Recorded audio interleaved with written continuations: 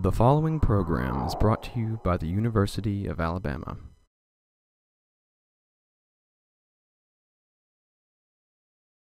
Hi, welcome to Bookmark. I'm your host, Don Noble.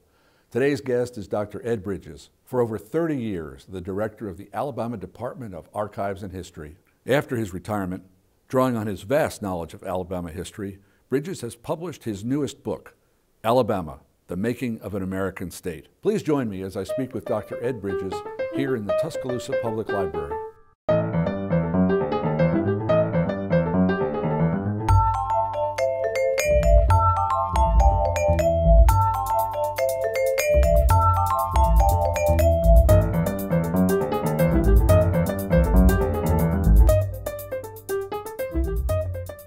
Well, it's good to see you today. Thank you. It's pouring rain, and you're having a busy day anyway, so thank you for taking the time. I appreciate the invitation. Thanks, Don. You and I have been acquainted for a long time in our various jobs around Alabama, but this is your first time on this show, in this spot. So for viewers, what I know is you spent more than 30 years as director of the history archives in Montgomery. But I don't know where you were before that. Where did you grow up? Where did you go to school? I grew up in Bainbridge, Georgia, which is just across the river on Highway 84, across the Chattahoochee from Dothan on the Georgia side. So it's the Wiregrass part of southwest Georgia.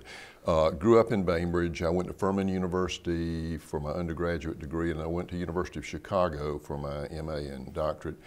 And then I came back south and was working on my dissertation. I was working on the American frontier at the time of the American Revolution, the southern front, which was the frontier then, and was working in Georgia and ended up being offered a job at the Georgia Archives, and I worked there for 6 years, and I really loved it. I was planning on being a teacher, and I ended up doing archives work, and I loved that intersection between history and the present that the archives provides. And so I was assistant director there, and then I came to Alabama in 1982 after Milo Howard died.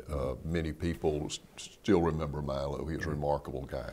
Well, I know, not only have I stopped by the archives once in a while over the last 40 years, but I know lots of people working on books, people working on films, documentaries, all kinds of things have received a lot of help from you over all that time. But now, instead of helping other people with their books, of course, you have your book, Alabama, The Making of a State. There have been histories of Alabama.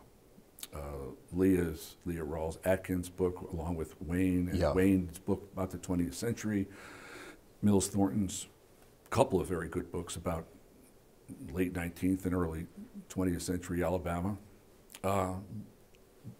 But clearly, you thought there should be a new one. Yeah, if you think about it in terms of having an overall history of the state written for the general public, we really haven't had one in over 50 years. Oh. So I really thought it was time to do that. But also, I mean, what was going on for me is I have spent much of my life trying to take the huge, complex story of Alabama history and to turn it into something, reduce it to something that's understandable for the general public. We do that in exhibits, we do that in programs, and so when I retired in 1982, I've spent so much time doing this. I've gotten to love it. It's interesting. I like the people. I study as well as my fellow students of Alabama history.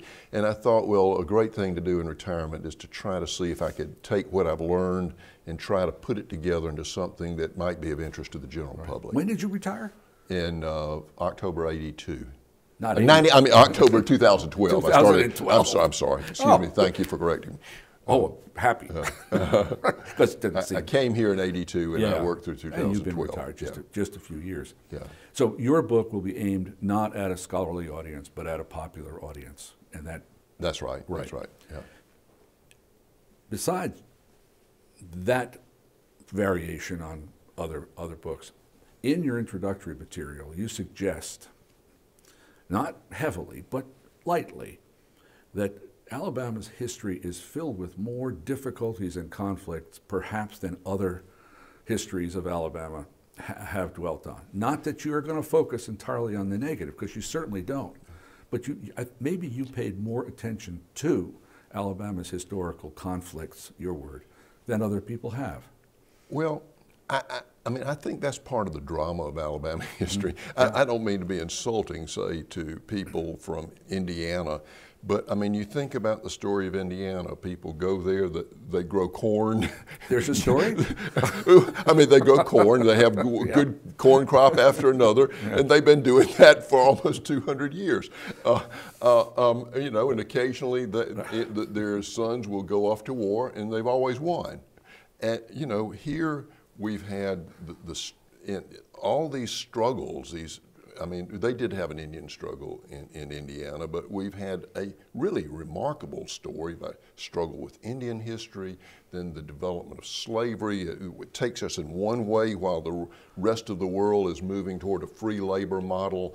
So we have that conflict, we have the racial conflict, we have the efforts to kind of the efforts of white Alabamians to maintain a separate way of life that's at odds with the rest of the nation. So we've just had this period, these cycles of conflict, which are that's the source of the drama, though. That's why it is so interesting. I mean, you don't have a great play until you have a struggle and you have conflict.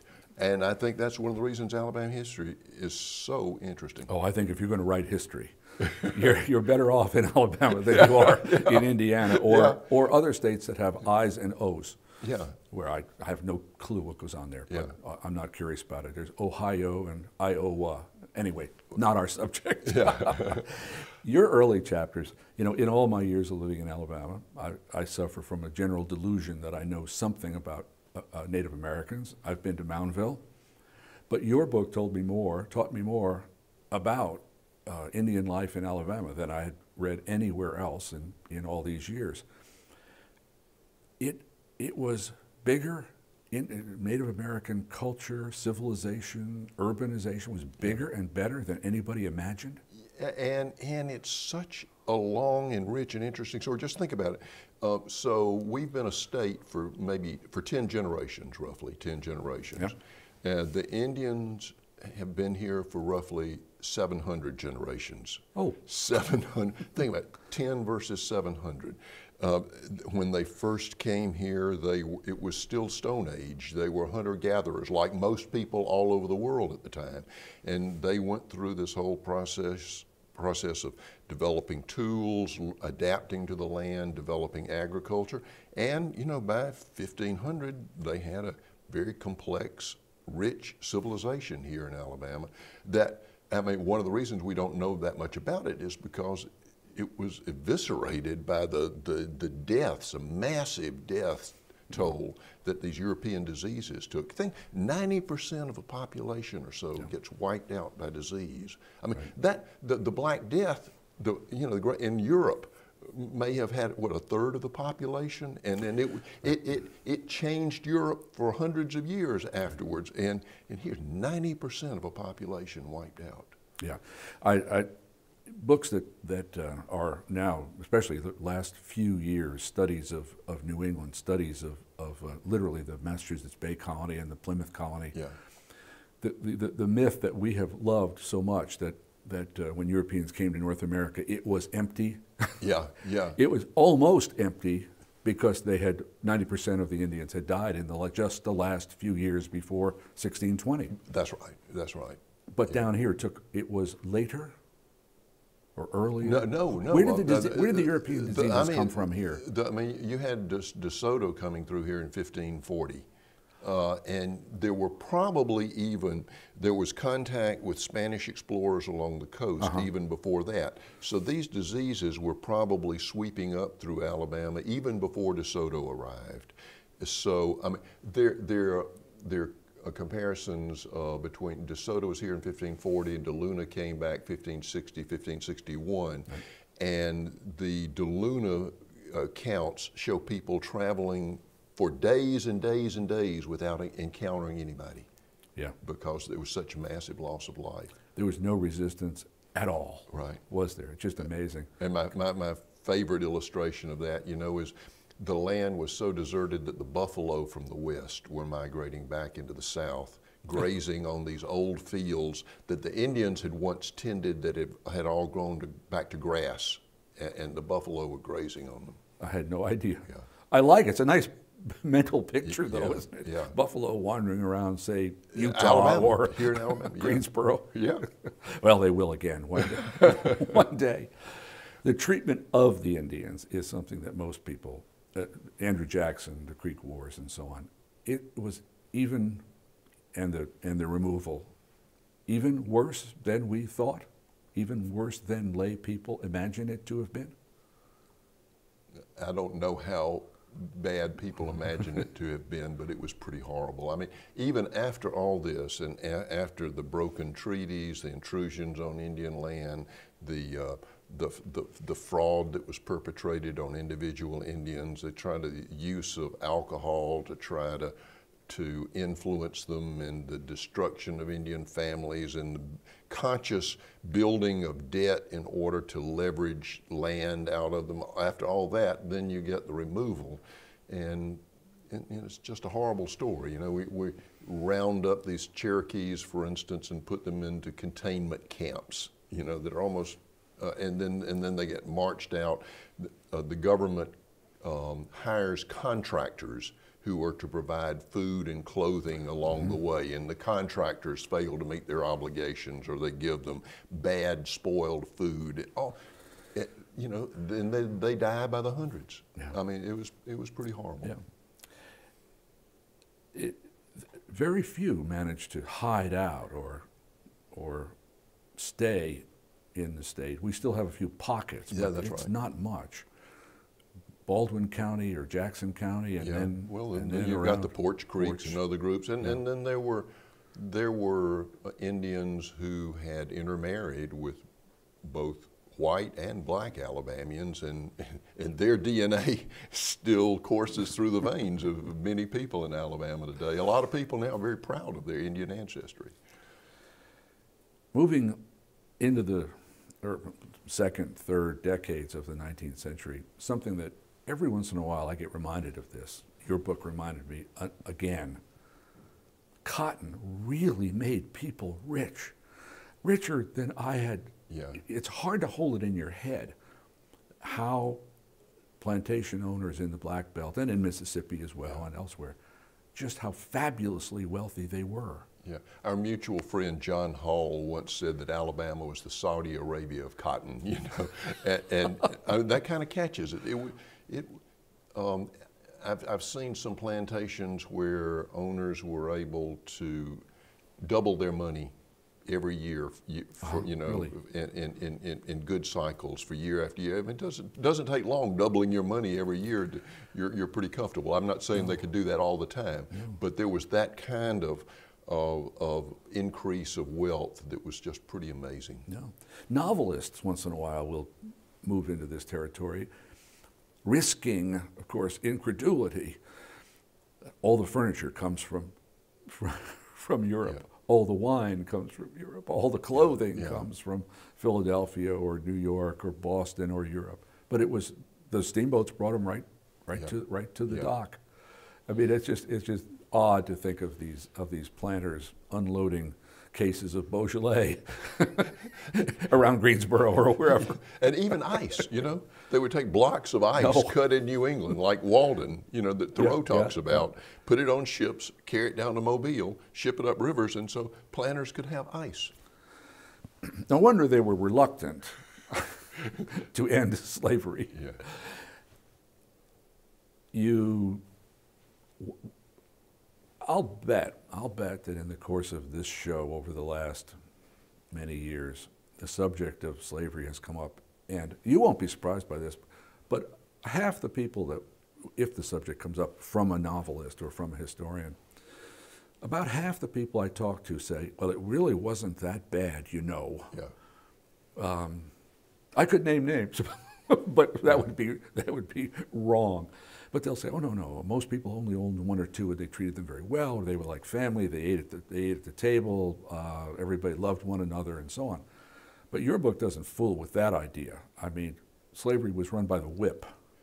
Well, you know, there undoubtedly were cases where people lived together, black and white, master and slave, in a mutually respectful and even affectionate relationship.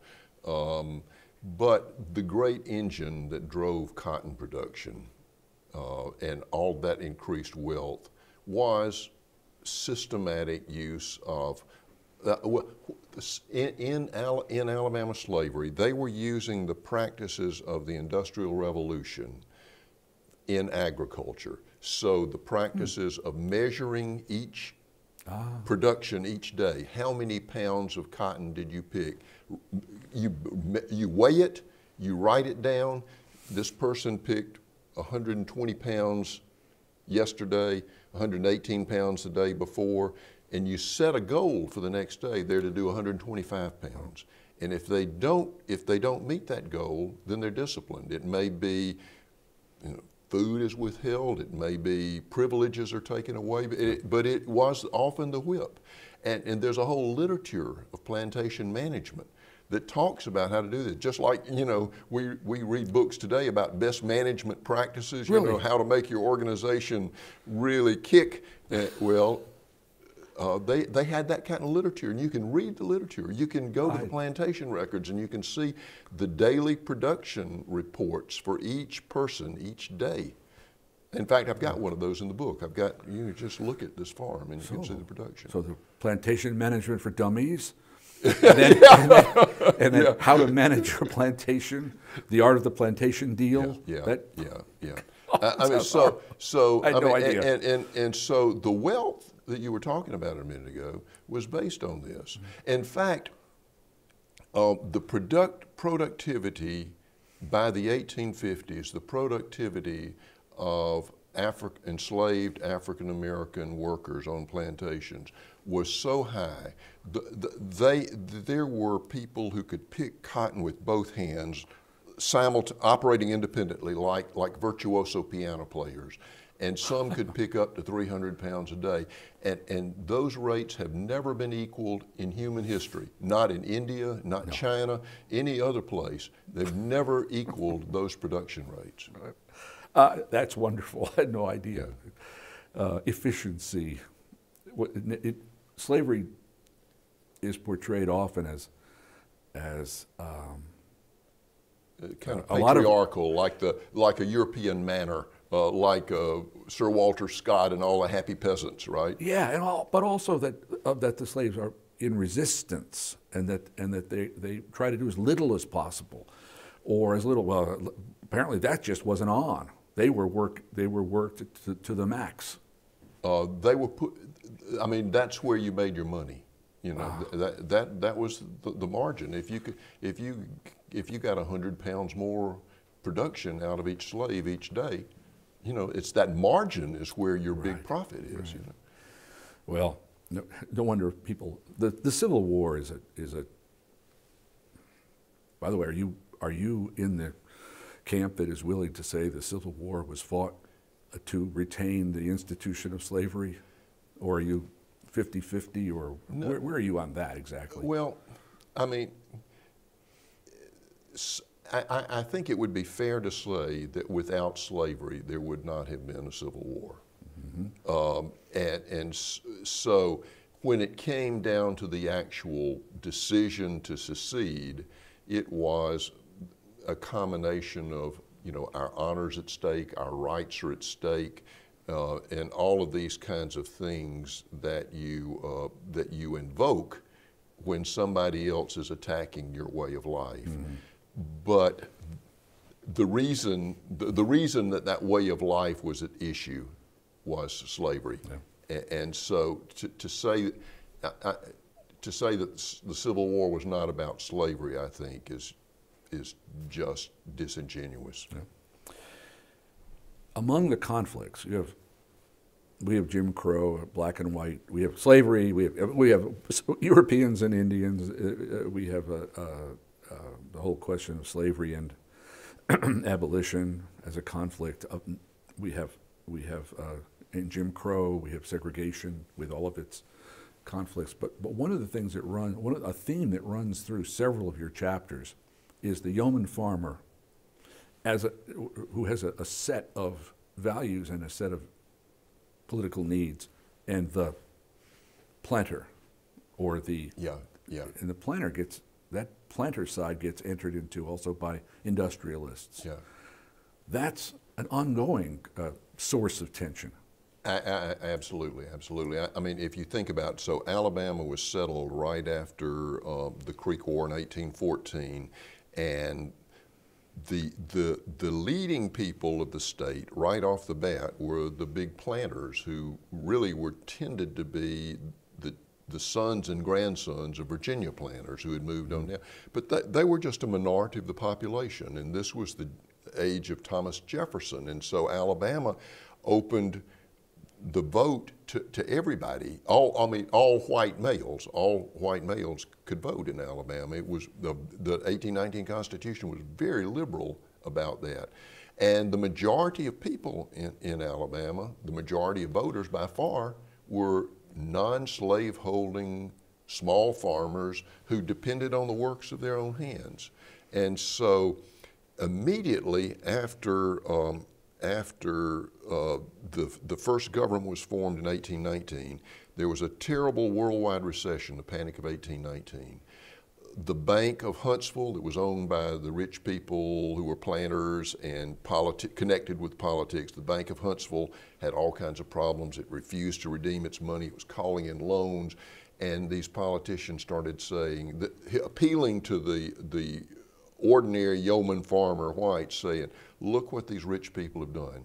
They have been using their position in government, they've been using their position as heads of the bank to benefit themselves at the expense of other people. They've been exploiting us, and let's throw them out of office. And so, I mean, Alabama's born in that kind of politics. Almost a decade before Andrew Jackson and the politics of the common man starts nationally in the 1828 elections, Alabama's already having that fight. And it goes all the way through. It's the core struggle for the entire antebellum period, and then it reshapes, in the years afterwards. It shows up in the populist uprising in the 1890s. It shows up again in Big Jim Folsom in the 1940s and 1950s. Like you said, it's this continuing thread through Alabama politics. One of the innings, the 1901 Constitution inning, sort of changed the score considerably, though. Yes, it did. Rewrote the rules.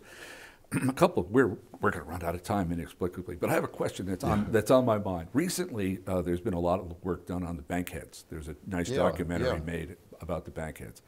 There was a moment when Alabama had enormous political power in Washington. Yes. We had a senator and a congressman. Well, not just a congressman, but he was the Speaker of the House of Representatives. All right. Yeah. Now, we got a road. We got the highway. Has Alabama, over time, we've had a lot of political power in D.C. Has Alabama profited, not just at the present moment, that's really not my question, but even back in the 30s, 40s, when we had so much weight, so much clout in D.C., did we benefit from that? Well, look at the Tennessee Valley today and think about, we wouldn't have Huntsville without the federal government. We wouldn't have the Space and Rocket Center there. So yes, the Redstone Arsenal, all the dams of the TVA, all the industries that have developed there. Or look at Mobile and think about what shipbuilding and Brooklyn Air Force Base, and to say nothing of all these other federal programs like the Hill-Burton Act for hospitals and health care, sponsored by Senator Lister Hill from Alabama, the Bankhead Cotton Control Act. I mean, it just goes on and on and on. So can we inform Alabamians that the federal government has been our friend? Well, it is a strange kind of thing. There are different statistics that you see on this. and it depends on how it's all calculated, but roughly we get back about $1.50 in services for every dollar we send to Washington. Right. And some calculations say it is as much as $2.25 or something like that for every dollar. Right. So we've been getting a pretty good deal from the federal government in terms of what we send, and maybe, I don't know, so why is it we dislike the federal government so much? I guess it's because these services come with controls, they come with restraints, and so even when you're accustomed to getting help, you know, maybe if it comes with controls, you start resenting it over time. You take the gift for granted, but you kind of resent and resist those controls. We have 1 minute left. Oh, and this borders on unfair, but here you are. Alabama's future. You are a historian, and obviously an archivist and a historian. The past is your bailiwick, but you cannot study 300-400 years of Alabama history and come up to the present moment, which your book does, without thinking, where are we headed? I don't mean just, are you an optimist or a pessimist, but in 1 minute, how do you feel about Alabama's near future? Well, I mean, one of the reasons I write this book is because I think it's in our hands, and I think we have to make the future. And in order to make the future a successful one, we have to learn to work together. We have to be creative. We have to be intelligent and smart in ways that we often haven't been in the past. And I think if we can look at our past, we can see what works and what didn't work. We can see the things that pit us against each other and divide us. I think we have a better chance for building the kind of future that we all want for our children and their children. I'm not sure if you just told me you were an optimist or not. It's in our hands, you know. It's up to us. It's in our hands. Is that a good thing? I'm trying to do everything I can, and I hope you are, and I hope everybody listening and watching will do their best. It's a wonderful state. The potential is here. We can do it. We can do it. We can make this a better place. That is a wonderful closing line. And thank you very much. This has been a pleasure. Thank you, Don, and thanks for inviting me.